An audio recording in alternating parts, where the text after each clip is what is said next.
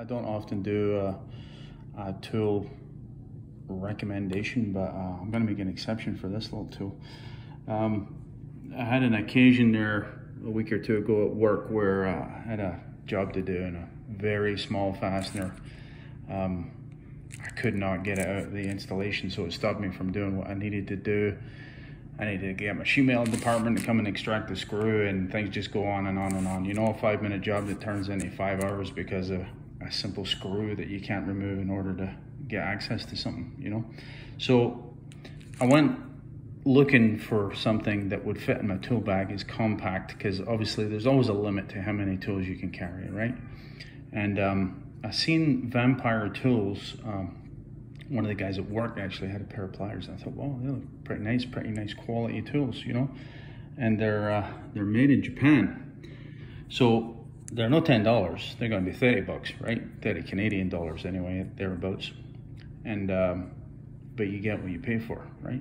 So these are actually screw extraction pliers, or fasteners. So these are just under 5 inches in length, guys. They're the smallest set that they make as far as fastener extraction tools are concerned, but they do make at least one other size. I think 2 other sizes considerably bigger if you want them for bigger fasteners.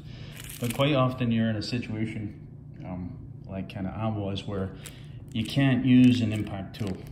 You can't use a cutter. You know, you can't drill a fastener out because you can't have metal shavings in the area that you're in, because there's sensitive instruments or equipment that you just cannot expose it to that kind of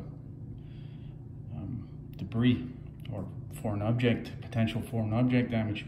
So as I said, I picked these up, and really interesting design. I know I'm late to the party on these things, by the way, guys. I think these things have been out for like, I don't know, 5 years, 10 years. They've been out for a long time, but they're new to me, this particular brand. And the secret is actually in the tip design there. Can you see? I'm not sure if the camera's picking it up too well. See the profile? So you can extract it with the jaws, kinda. That's a pretty traditional, you know, plier. But the difference is in the tip there, where you have vertical striations instead of horizontal ones. I'm not sure if the camera's picking it up too well. And that will bite into the fastener that you're actually trying to deal with, as opposed to, you know, you might typically reach for something like this in a pinch to try and get a fastener out. If you're running out of options, you know, especially if the fastener head type, whatever it might be, you know, Phillips or Robertson or some exotics, tri-wings or Torx or whatever it might be. And because of the cut in the jaws of something like these jaws, these striations in the jaw are actually in alignment with the axis that you're going to rotate. So they don't really want to grip at all, you know, as opposed to, as I said, the cut in this is vertical, so it wants to hold on. And it seems to do a pretty good job of it too. Let me show you. All right, so again, this is not a damaged fastener, guys, but you can well imagine if it was, that, as I said, this is going to just want to rotate as you twist the pliers to try and extract it, because the direction of striations in the jaw is just going to want to rotate out. Plus, being a flat cut jaw is going to have very minimal contact, you know? Sorry, struggling to get this in focus here. As opposed to this is a circular cut, and is going to have more contact with the vertical striations.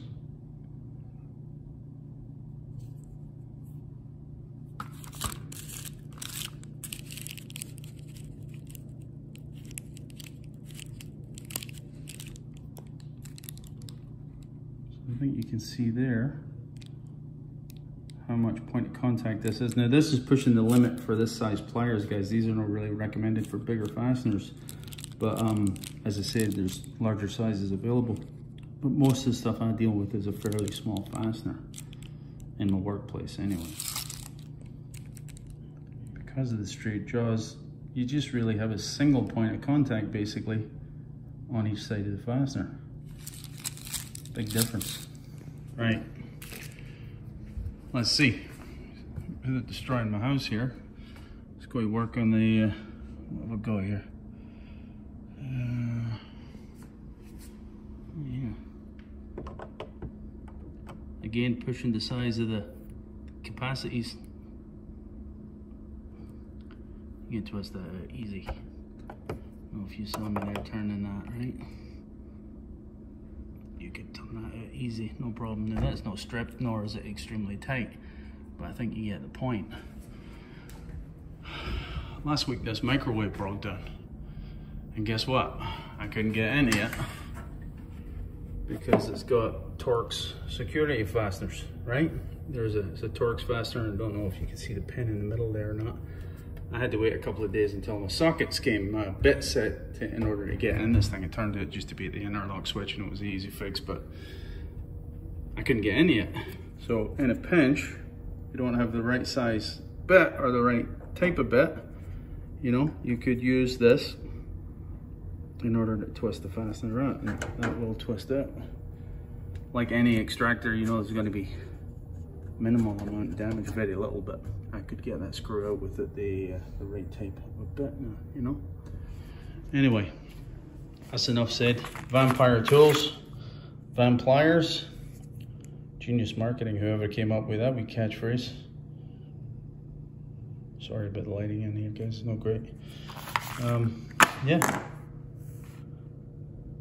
VT-001-5 in this case, and actually says right there, it's 4 3/4 inch, 120 mil. Yeah, clever, quality wee pliers. I think this will get me out of a pinch. Now, there's limitations to everything, of course, right? But the idea is it worth keeping in your tool bag? Will it earn its keep? And I think this is going to be a keeper. That's it, boys. Cheers.